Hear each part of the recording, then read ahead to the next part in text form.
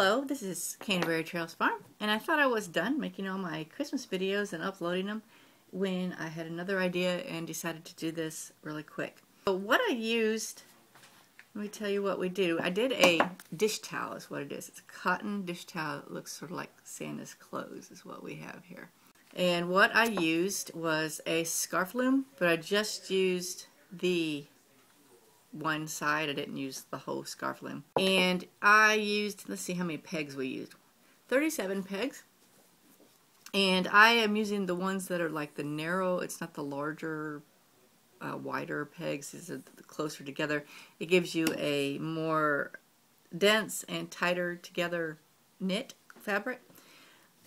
Before we get started, it's very important to point out that we need to use 100% cotton yarn. If you use acrylic, it's not going to absorb water. The water is just going to sort of roll off, and you want it to absorb since it's a dish towel. So I used the sugar and cream, the popular cotton yarn that's used for dishcloths and that kind of thing. I used, let's see, they're just red. The 2.5 ounce skein, I used almost a full one of the red. And then I had the big skeins of the white, and so these, I didn't use hardly any of this really. I think this is a 4 ounce. So you need one 2.5 skein of red, probably a 2.5 skein of white, and another small skein of black. And then I used a stiffer piece of yellow craft felt to make the buckle out of. You could cross stitch or embroidery the buckle on if you want, but I did that at first and I didn't like the way it looked, and I thought that the felt gave it an interesting texture, and we'll talk about that in a minute. I just blanket stitched it right onto the front, and it gave it a interesting dimension and texture to it. It's fairly easy. It's just basically long stripes.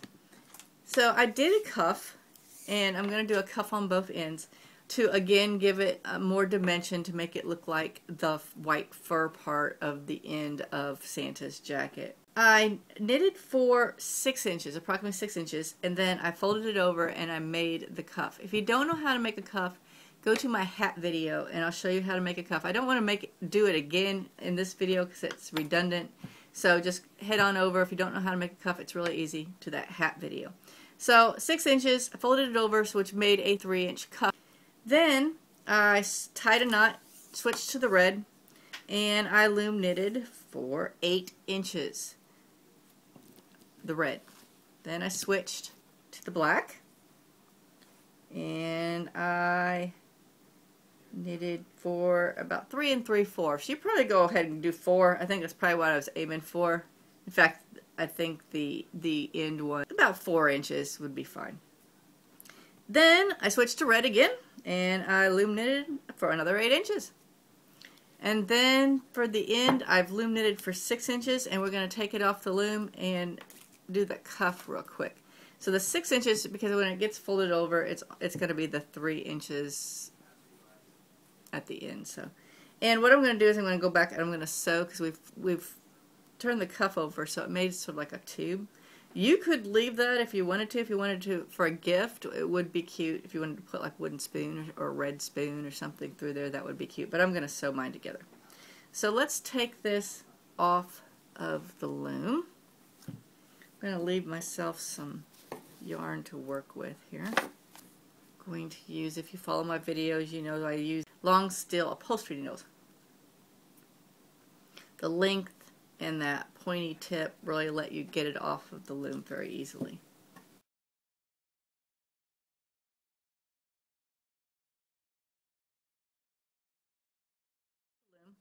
You want to, don't cinch it, just get it off the loom. And then I'm just going to fold it over. And since we can't do a cuff again, because we already did a cuff at the beginning here, so we're going to make our own cuff. I'm just going to line this up with the white, and I'm just going to sew it. What I'm sort of doing is sort of a combination of whip stitch, straight stitch, wherever it looks like it needs it on there. And I'm trying to sew just on the white so the yarn doesn't show on the other side. Okay, when I get down here at the end, I want to sew my end together. So again, I'm just going to whip stitch down the edge. And for this side over here, come up here. Since you can't really do a knot really easy because it is obviously knitted and not actual fabric, I'm going to just tie a knot. I'm going to stick the tail inside that I'm fixing to sew that shut.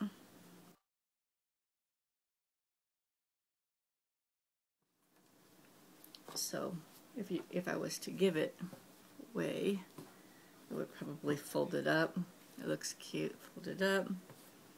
It's a dish towel, so you can do it wider if you wanted to, but I was just trying to, I mean, the wider it is, it's going to take you longer. So it turned out really cute. I really like it.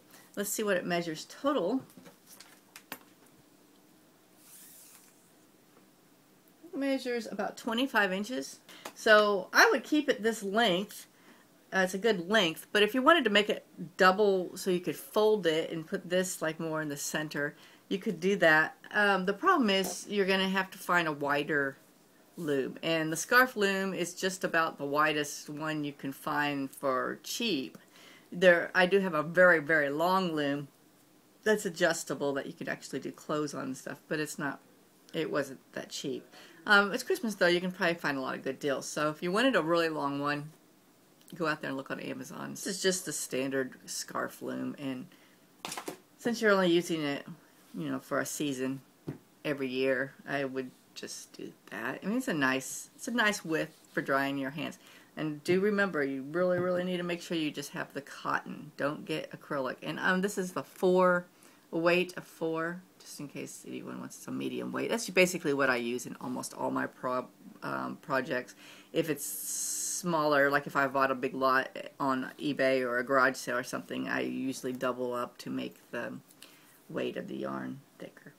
So there's the Santa suit dishcloth. It took me, say, 12 hours, maybe more. But a fun project. It looks cute, and it wasn't hard at all, just stripes. So I hope this gives you some ideas, and I hope you all have a Merry Christmas. I'll talk to you later. Bye.